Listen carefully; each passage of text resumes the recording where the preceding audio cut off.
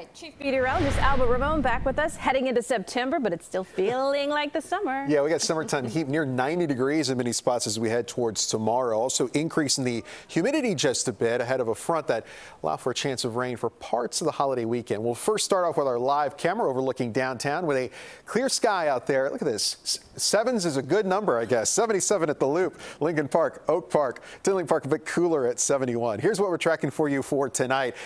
Plenty of sunshine the next 2 days, getting hotter, upper 80s to near 90 degrees. Front comes in Saturday afternoon. It'll run into that hot, humid air, and that's why we have a chance of a few isolated showers and even storms.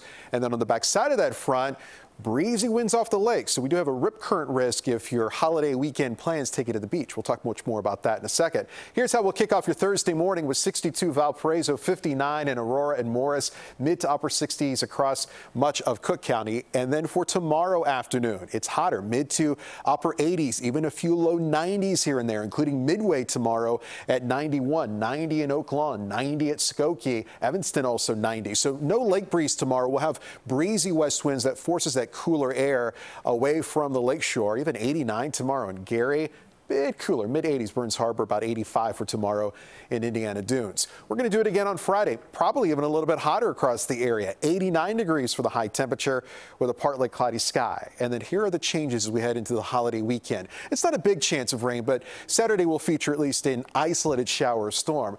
Let's walk through the holiday weekend. Increasing clouds on Friday night, but if you have some plans Friday evening, we're dry. And even Saturday morning, here's 6 a.m., dry. Front comes in mid to late afternoon, 3, 4, 5 o'clock, and that will be the focus for a couple of showers and isolated thunderstorms. And then behind the front, a breezy northeast wind right off the lake. That's going to build a ways out on Lake Michigan and also create some dangerous swimming conditions for Lake Michigan beaches. There's no beach hazard out just yet from the National Weather Service, but we think that will likely get issued in the next 24 hours or so.